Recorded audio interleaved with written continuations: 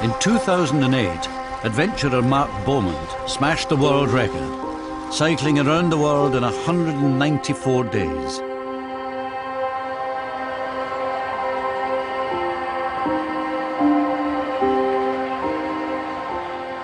Now he's got an even more ambitious dream: to cycle the length of the longest mountain range on Earth, the Rockies and the Andes.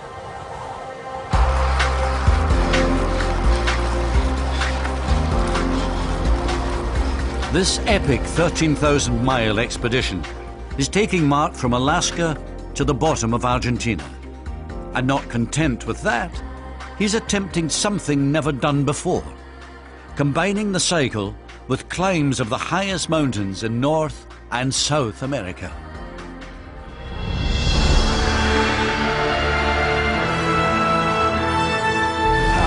It's a 9-month expedition, and this time, Central America will take Mark's body and mind beyond anything he's experienced before. I'm not sure about this humidity. I think it's the most humid I've ever ridden in. A land of extremes, where people of passion embrace both life and death. Do they call it a sport? Yeah, number one, no, it's not a sport. It's not a sport. It's a spectacle of death. From the dangers, I know it just takes one wrong place, wrong time, wrong person, and you're in a really serious situation. to the downpours. I'm from Scotland. I'm used to cycling in the rain, but this stuff's something else. This is the man who cycled the Americas.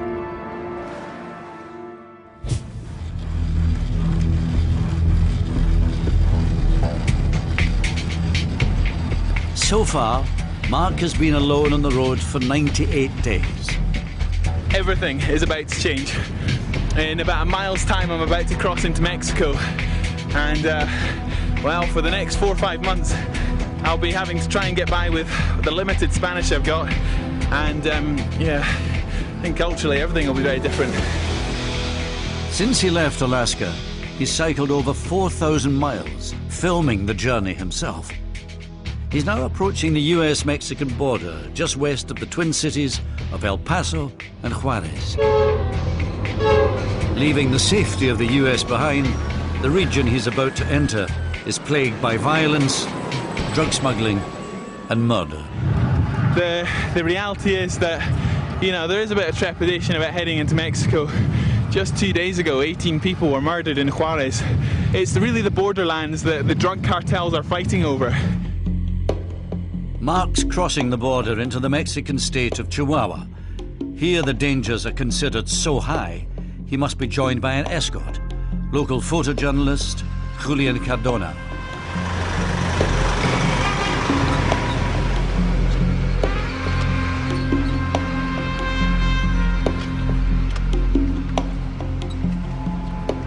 Before Mark sets off through Mexico, Julian gives him a tour of his home city, Juarez.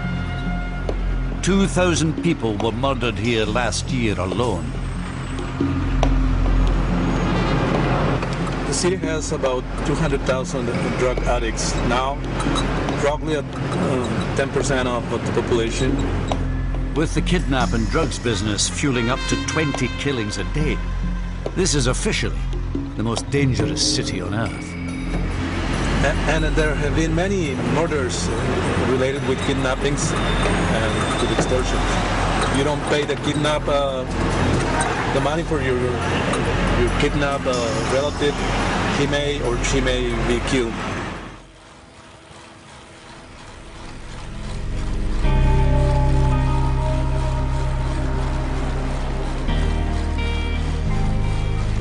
With Julian on his tail, Mark's safely on the outskirts of Juarez, but he's not out of the danger zone yet. He's still got to pass through the heart of the Chihuahua region. Here, close to 1,000 people were kidnapped last year. Hola.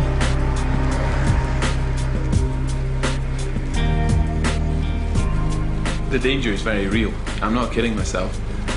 Having valuable equipment, Even just having my camera out and being witness to something I shouldn't, you know, a crime, makes me much higher risk than, and much more valuable than a lot of other Mexicans around me. It's very hard not to stand out.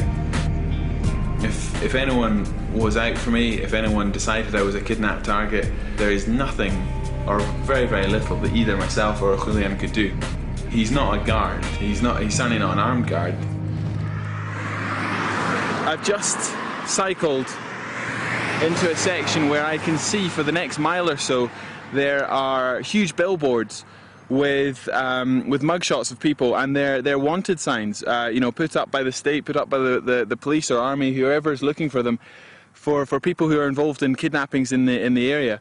So the first one I've come across is the De La Cruz family, and there's a 1 million peso reward out for their capture, and these are people who are involved in kidnapping in the area, and yeah, if it wasn't for things like this, I don't think I would know that it was a dangerous area at all. Mark and Julian have now travelled 180 miles into the danger zone. And so far, no problems. As evening approaches, it's time to eat. And in Mexico, that means hot and spicy. Julian knows these little towns quite well, and this town is famous for its cheese and for its quesadillas. And he said before we go and check into a hotel, because I'm not allowed to camp in this area as well, he had to stop and get a quesadilla, so we're just stopped off, and we're going to see what the local food is. I have a funny feeling it's going to be too hot for me though. So what have you got? Quesadilla with asadero. Okay. So is this very, very spicy? Very, very spicy. Would you like to try it? No.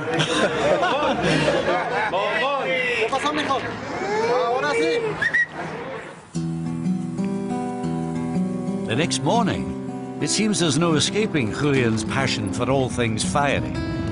He's found a nearby chili farm and is keen to show Mark how the Chihuahua region produces Mexico's hottest chilies. They are selling jalapeno. Come on.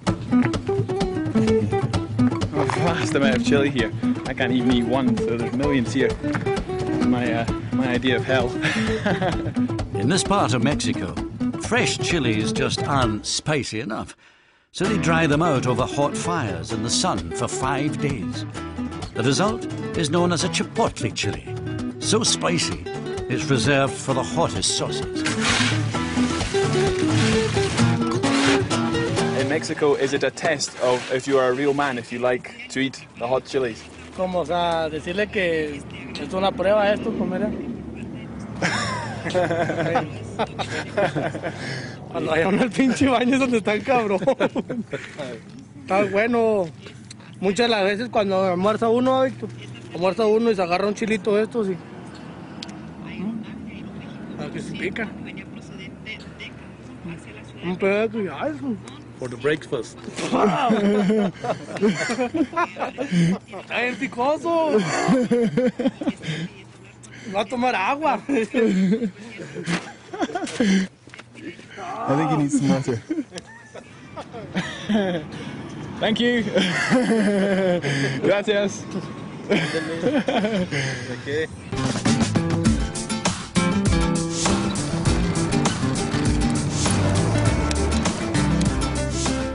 On day 101, Mark's arriving at the state capital, Chihuahua City.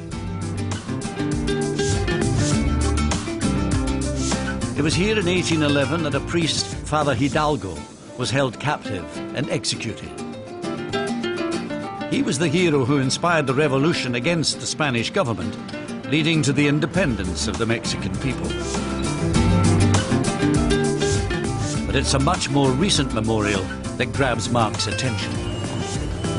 This rather strange-looking monument is actually a protest. It's been put up here against the government to highlight the problems of the killings in the area. Each nail represents a girl, a woman that has been killed in Juarez, in the city of Juarez, in the last few years. Ni una más literally means no more. So it's people saying that, you know, no more women should be killed and caught up in in the violence. It's pretty sad.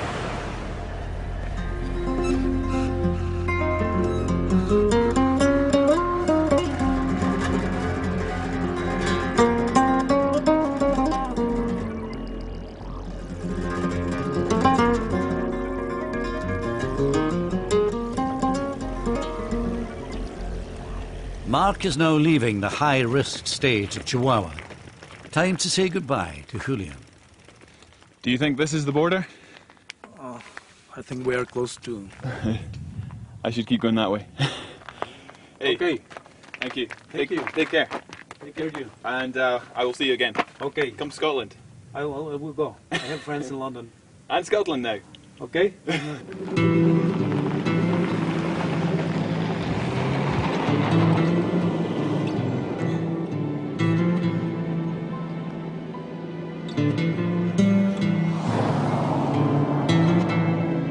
From here on, Mark's alone, and he's been warned he has to stay on his guard throughout Mexico.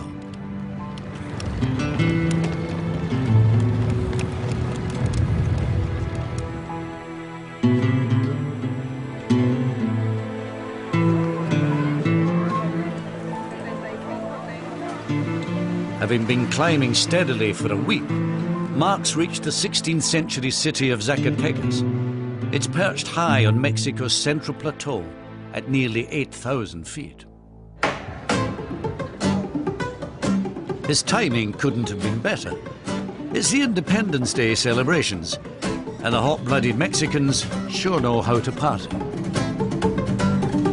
I've absolutely no idea where I'm going, but it's always a good policy in any new city to get to the high point and get your bearings, so that's what I'm doing. Before it gets dark and before the party really starts, I'm seeing if I can find my way through these houses up these steps. It seems to be fairly straightforward. Whoa. I hope they're fireworks. Hope they're fireworks. It sounds like a war going on around me. But I've left the town centre now, and I've no idea where I'm going, but these steps look like they're going up the hillside. Sounds like I'm getting pretty close. I hope they're fireworks. If they're actually firing guns up here, I should probably be careful. They sound pretty realistic, don't they?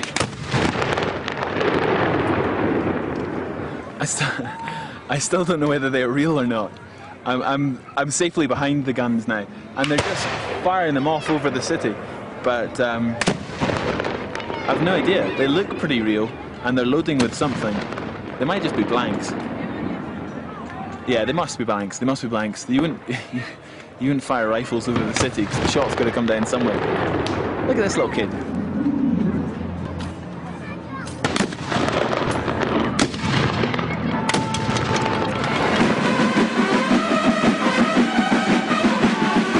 At 11 p.m. on the 15th of September, people all across Mexico unite, gathering as a proud nation to celebrate their independence from Spanish rule. ¡Viva México! ¡Viva México!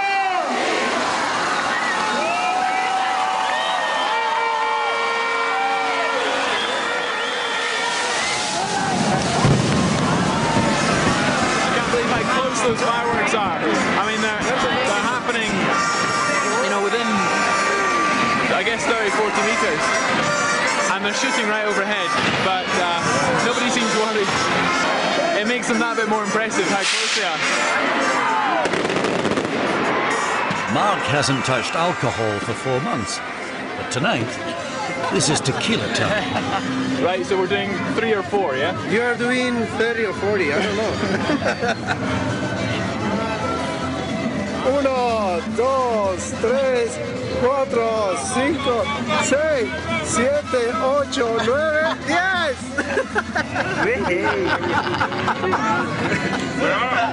10. Come on, Mark.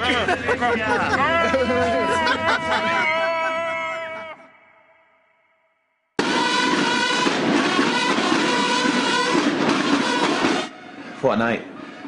I've just woken up. It's 9 o'clock in the morning, and well, these Mexicans certainly know how to party. I've woken because there's the sound of a marching band outside. It's relentless. So, yeah, no rest. You hear that? So I'm gonna get up and go and see what's happening outside. Shake off this tequila.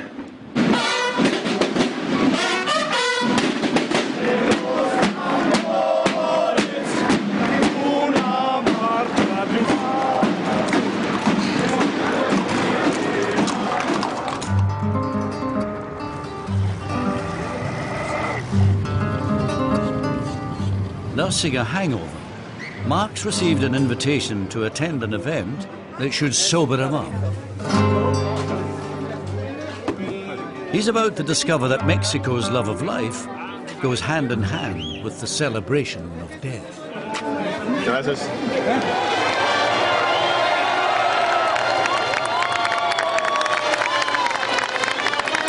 Mark has a rare chance to witness one of Mexico's premier bullfights.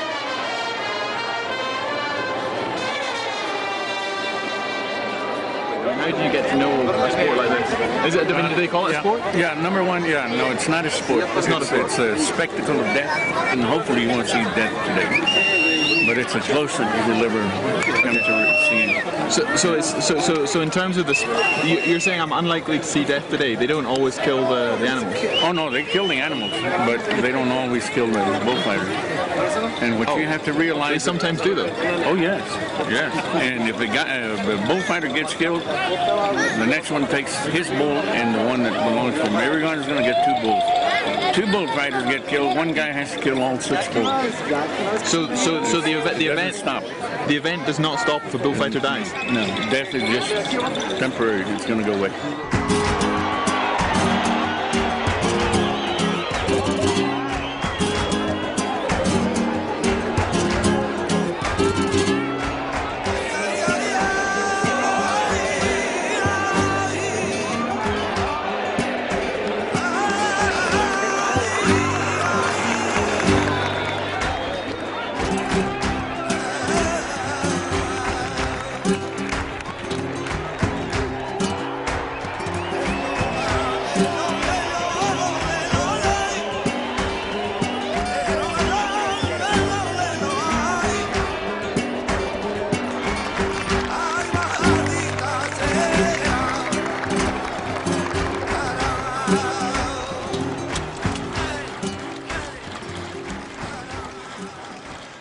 I definitely needed to get back on my bike after that. It was not my idea of fun at all. I mean, you got to appreciate it for its, its history and the theatre which goes with it. But it's impossible to escape the fact that it's just downright animal cruelty. I mean, it really is an unfair fight, and it's a nasty end. And so, being part of that big crowd, those bloodthirsty vultures just enjoying kill after kill was a little bit much for me.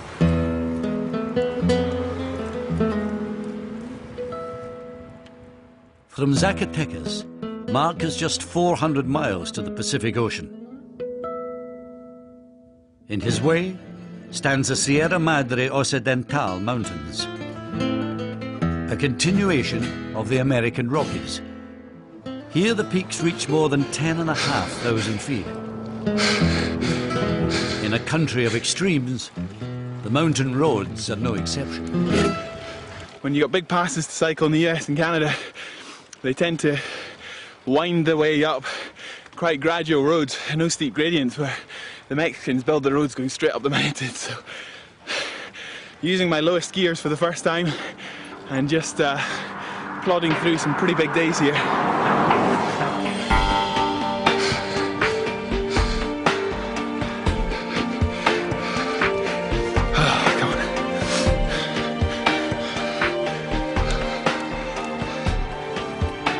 These climbs are steep, and I've already done 2 today which were about 15 miles each. So it's just the altitude, it's the ascent.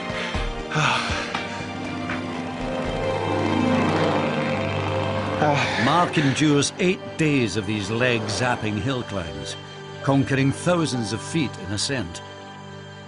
From here, there's only one way to the Pacific. It's definitely all worth it for the downhills. Look at this.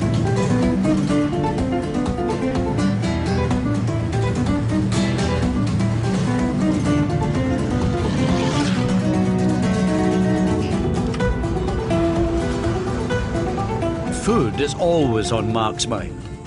Regularly devouring 6 meals a day, his mission is not just quantity, but food that packs enough calories. I'll head in and see if I can find something big enough and not spicy, which I can fuel myself up on. Mark needs to consume a high-fat, carb and protein diet, so he's looking for foods like chicken, pasta and pizza. Unfortunately, his hunger is not matched by his Spanish. ¿Tiene pizza? Pizza, ahorita no tenemos pizza. Déjate muestro la... Okay. Pero no pizza. Okay. Ok, es que te digo otra cosa. Tenemos también camarones o a la mantequilla, filete a la mantequilla, camarones a la mantequilla, ¿No me entiendes? I don't know. This is the challenge. I have absolutely no idea when it comes to further arrangements what they're saying. Mark eventually makes his order, although what it is and whether it's going to help satisfy his daily appetite for 6,000 calories is a mystery. Here, there seems to be options with everything, and I can't do options here. So there's this wonderful debate every time I order anything. It's a challenge. Got to keep my spirits up because it gets a little bit frustrating.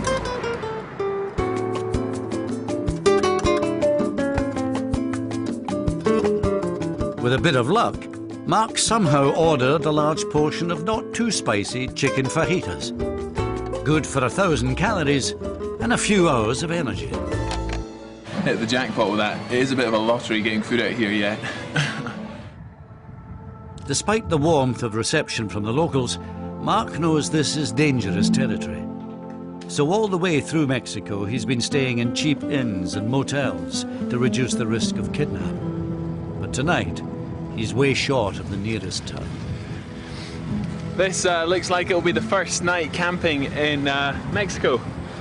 Mark's been advised that if he does camp, it's essential to get off the road and out of sight by nightfall. You know, there's obviously a little bit of nerves because everyone's been delighted to tell me all these scare stories about Mexico and the fact that you'll be safe, but as long as you're out of sight at dark and all these things that, you know, standard precautions when you're in kidnap zones around the world. The dilemma is, he's stranded in the middle of a huge dry lake. There's little cover, and nightfall is closing in.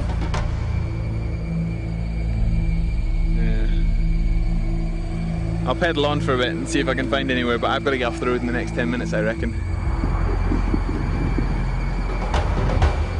Wonder if I can use these trees for shelter. I'll check it out. No, that's hopeless. It's flooded down there. I'll keep going. There's really not a lot of options around here. I'm a little bit worried right now. It's nearly 8 o'clock now and I can't see anywhere to camp.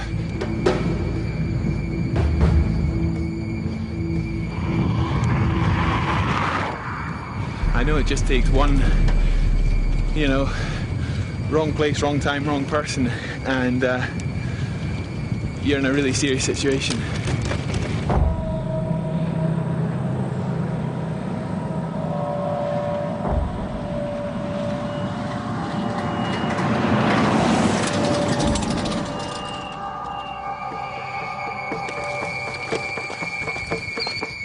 It's a very, very lonely place to be.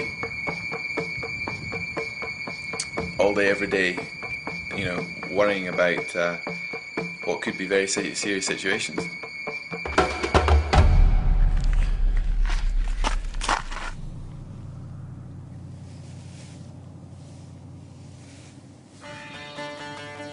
Somehow, in the pitch black, Mark succeeded in hiding his tent. His night's sleep, however, was less than successful.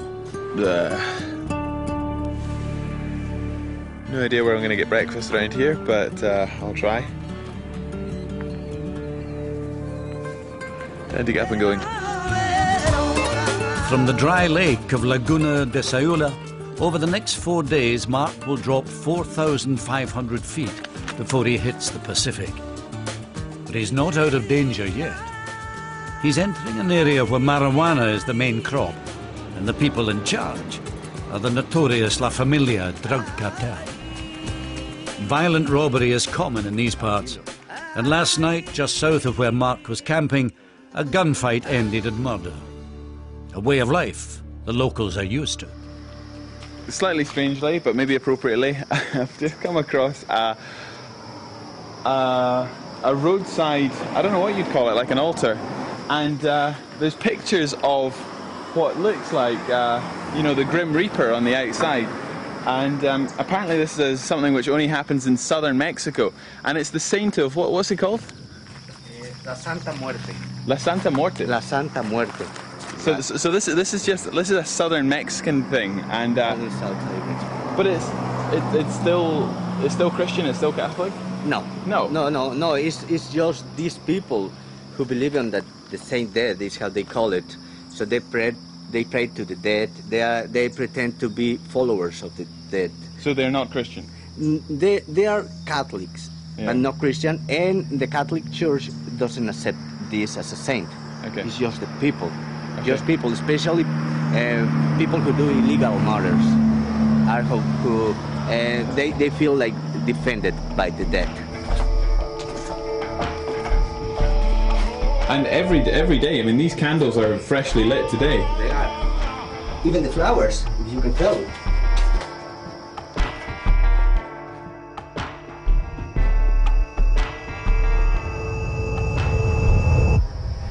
The prayer to Holy Dead. Oh, it's in English as well. It is. Almighty Father, I ask for your permission to invoke the Holy Death.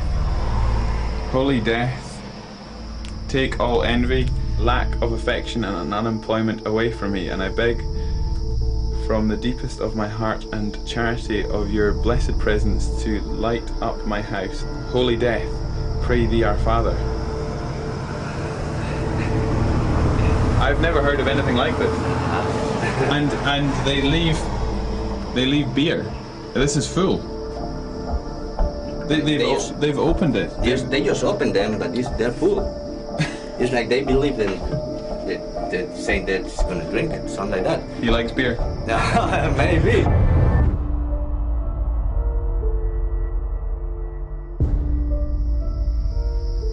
It's interesting. It's always interesting to see how people are, reacting to conflicts and stuff. And the newspapers are just full of the killings. And when people are making sacrifices and leaving, prayers and whatnot to Saint of the Dead, then I find that quite worrying.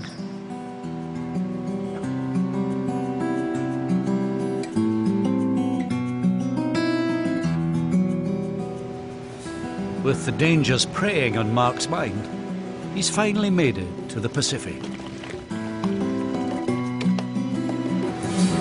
There it is. Well, my road from Alaska is almost 6,000 miles that way, and that's the last time I saw the ocean, so this couldn't be more different, and it's insanely hot. And there's a reason it's so hot. Mark's entering a tropical climate zone. This surrounds Mexico's Sierra Madre del Sur mountains.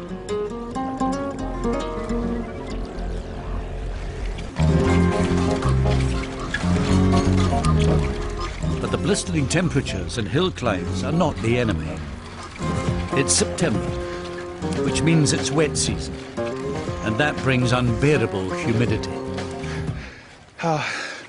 I'm not sure about this humidity. I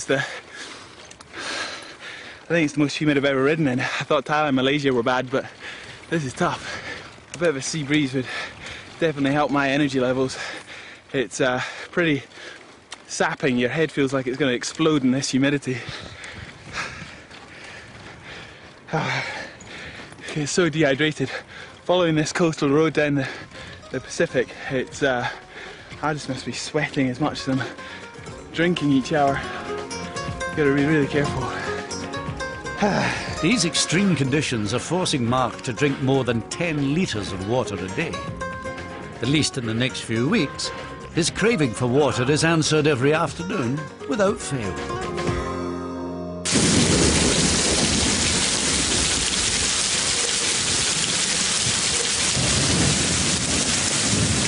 Feel that thunder. It's actually quite warm, but it's still tough to cycle in. It's so heavy at times it almost hurts, and it really reduces visibility on the road. So, you know, with other cars it gets pretty dangerous. It also makes it dark so much earlier. You know, it's dark an hour and a half before it should be tonight. I've just made it to town. I've been cycling in this for the last hour and a half, 2 hours, and I'm gonna call it a day. No point in carrying on in this.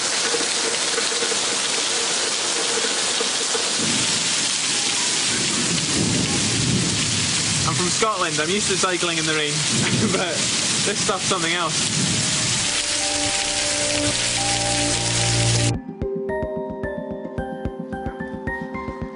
The morning always brings sunshine, and today, a change of country.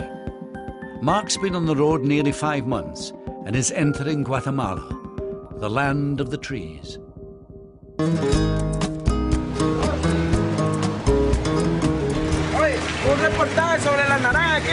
No, gracias. Well, this is first sight of Guatemala.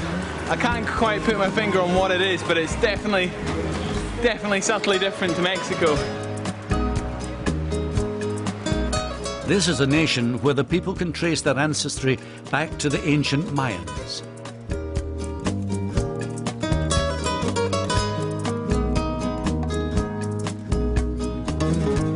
So far, Mark has filmed 6,500 miles of his journey alone. Quite an achievement, while cycling mostly one-handed. For a few days, and a few days only, I've got the luxury of chatting to this camera or this camera. And well, I guess it's like 130 odd days since I saw someone I knew in Alaska, so say hi. Go! And well, at least I'm vaguely acclimatized. He's suffering far more than I am at the moment.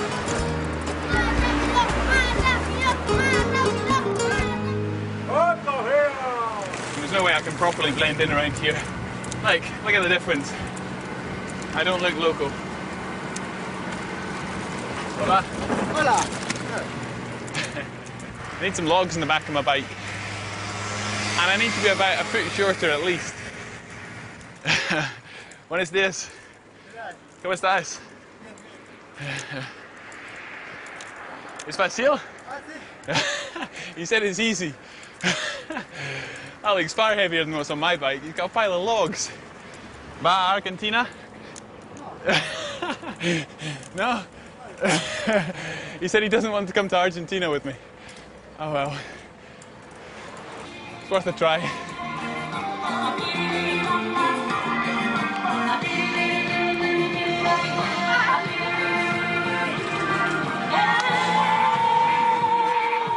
This is what I love about this part of the world. I mean, these guys are getting paid to work in a garage, but, you know, there's nothing really to do, so they've got the stereo going and they're dancing.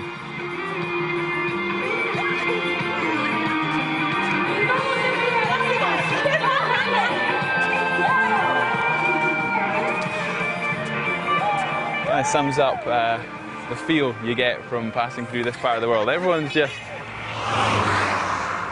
they're working, but they're playing harder. Oh, they've got to do some work now.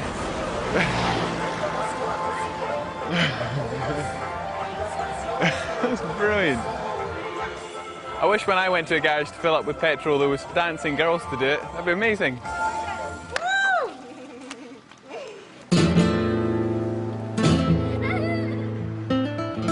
The reality is, having a well-paid job in Guatemala is rare. Here, 75% of people live below the poverty line.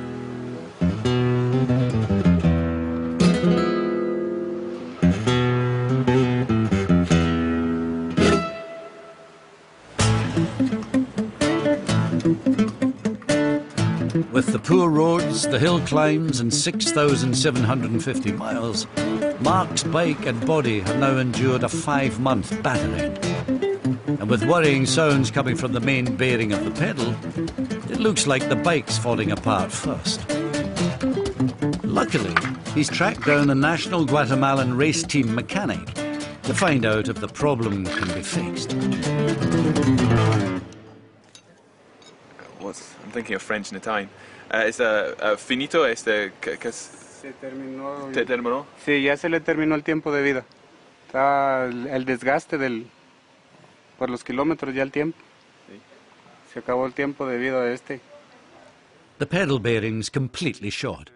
For a part that's designed for around 1,800 miles, Mark's abused it for more than 3 times that.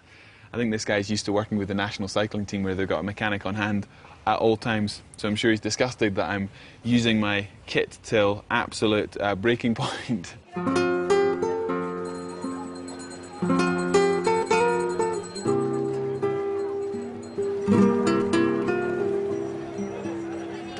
While the mechanic attempts to patch up the bike, Mark needs to think about his own maintenance and find one of the 6 meals he needs daily. I'm on a journey which is allowing me to see the world in such an intimate way. You can see the warmth of the Latino people in all they do, in the way they greet you, from their food to their music to the way they dress, just to their mannerisms and their friendliness. It's such a different way to North America.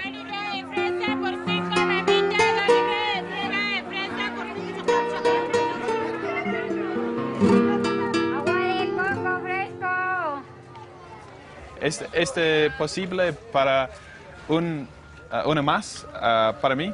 ¿Así? ¿Es posible? ¿Este pollo? Pescado. ¿Pescado? Pescado. Filete de pescado? Sí. Ah, great. So that's fish. I would definitely eat that because that's, you know, freshly cooked hot in front of me, and there'll be no bad bacteria left there. Great. I've got lunch. Got lunch sorted. She seems thoroughly amused by the whole thing. When you're not feeling at home in terms of not being able to speak the language or really feeling familiar with it all, it's wonderfully comforting to see that and feel that warmth of spirit. That's fantastic. And you know that's safe, you know, that's the thing. Trying to find the right amount of food and food you can trust. And for me, food that's not spicy. Mucho delicioso. Sí, sí. Bien rico está. Sí. Bien rico está.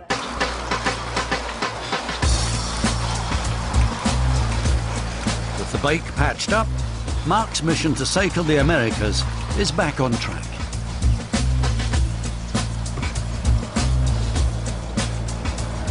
Hopefully, if all goes well, I should make it to Argentina without any more mishaps. In less than a week, Mark has cycled across Guatemala and is entering Central America's smallest country, El Salvador. Passport aquí? No? Guess not. I'm in. After 3 days of company, this is where the BBC cameraman leaves Mark to fend for himself. Good luck. See you later. Good luck on the road. As Mark pushes on alone, the wet season and humidity are relentless.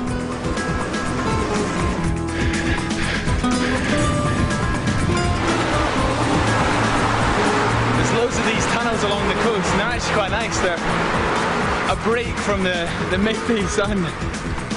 Some of them are quite long, 300-400 meters, but yeah, they're a good bit cooler than out here. The extreme climate is the least of Mark's problems. He's about to discover that leaving El Salvador is much harder than getting in.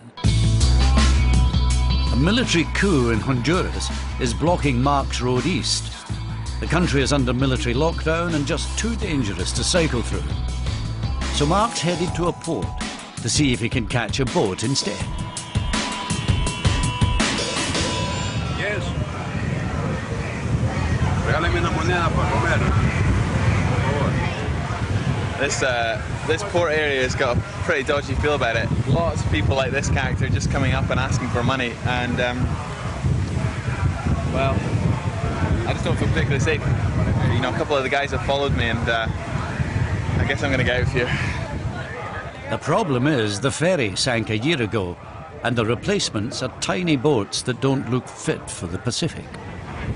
I can't find anyone that's running the boats. People tell me that these little boats are crossing all the time. It's a 3 to 4 hour crossing, but it's blowing an absolute hoolie out there. I'm not sure I'd want to be out there. I mean, these things are 25, 30 feet max, and little open boats with outboard engine. The idea of cramming a bunch of people on there, having the bike and all my bags to watch out for, having to do an open sea crossing in winds like this, I mean, you can see the white horses kicking up off the Pacific in the bay there. It doesn't look good. Does not look good at all.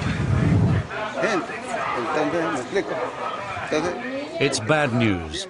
A boat crossing is out of the question. He's now faced with a difficult decision. It's a challenge. I'm not quite sure what to do. The British consul confirms it's not advisable to cycle through Honduras. Although still risky, he could get a lift in a truck. It's only about 200 kilometers to clear the country. If I went in a car, just put the bike in the back, I could clear the country in 2.5 to 3 hours.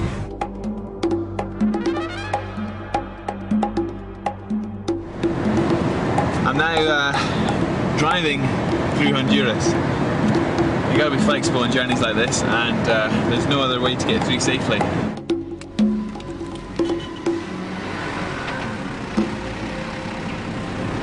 After a tense 3-hour dash through Honduras, Mark makes it to the border. Glad to be here, because this morning things were not looking good. Looking forward to Nicaragua, third country in Central America, so big milestone.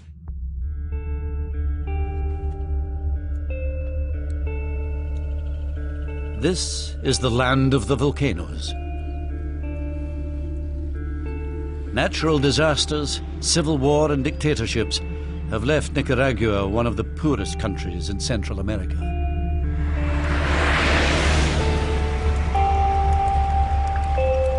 Here, children often start their working lives below the age of 7. ¿Cómo enciende todo? No es de moto. Pero, ¿cómo? Pero caminan rápido, sí. Nada que caminar, digo. Mire cómo va a agarrar la vaca él.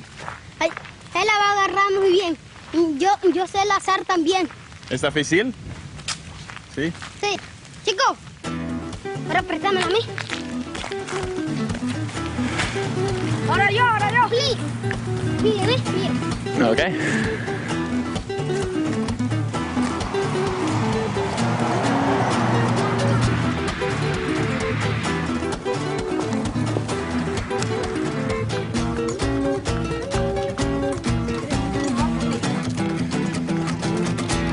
That is a tough living.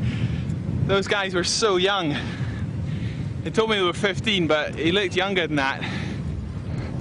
They got a tough life. You know, when you stop at the side of the road, they don't act like kids. They're not all sort of giggly and shy or sort of. They've already started their working life.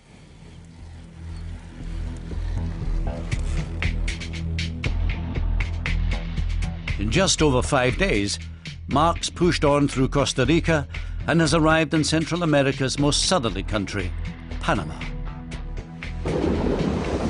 With no let-up in the wet season, the cycling conditions are appalling, and the daily deluge is testing Mark to the limit.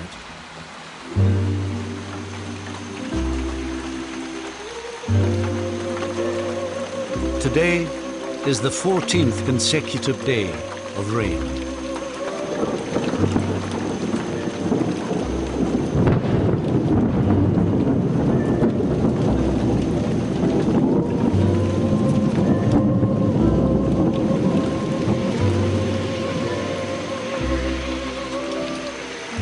I'm truly sick of the rain now.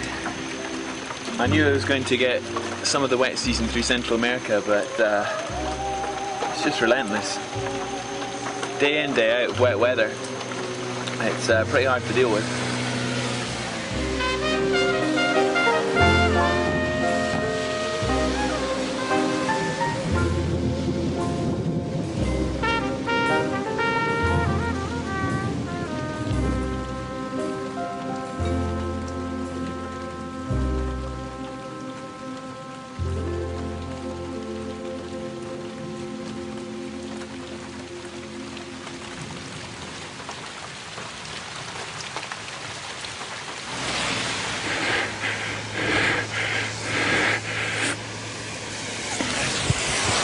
And there's worse to come.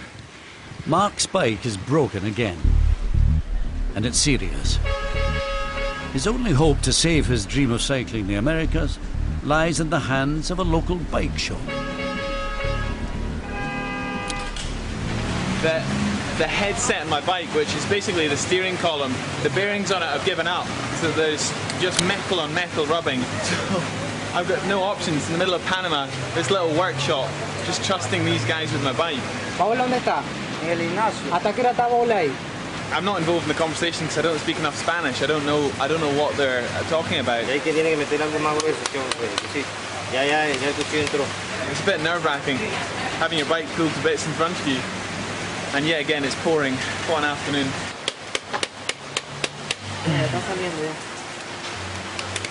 I don't like having to take hammers to my bike at all. The fact that they've just taken a bit out of there with a chisel.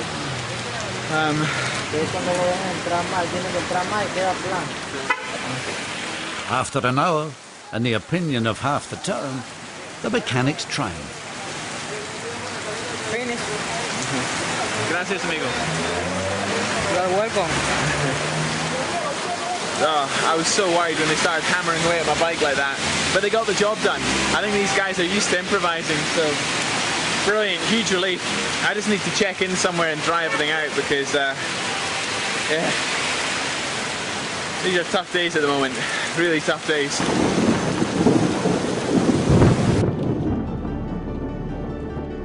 Having battled through bike trouble, the wet season, and survived danger and humidity, Mark has reached a halfway point of his adventure across the Americas.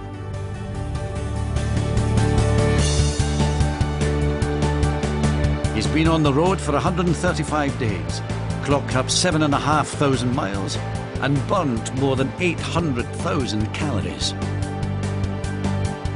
And before he heads to South America and the world of deserts and earthquakes, there's time to savor just how far he's come. Just immense. I'll soon be leaving the Pacific and heading up to find the start of the Andes and back into the mountains, so near the end of another chapter.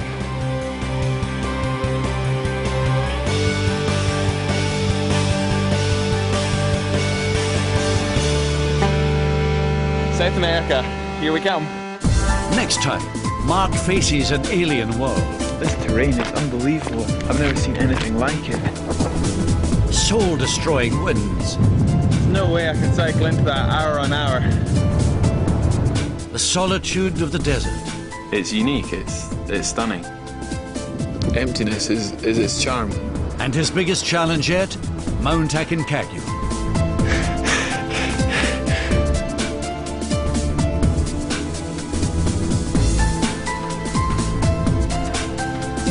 Well, the inspiring story of another extraordinary Scottish cyclist next on BBC One, Graham O'Brien, who broke records on a bike made from scrap. Johnny Lee Miller stars in the lead role of the Flying Scotsman.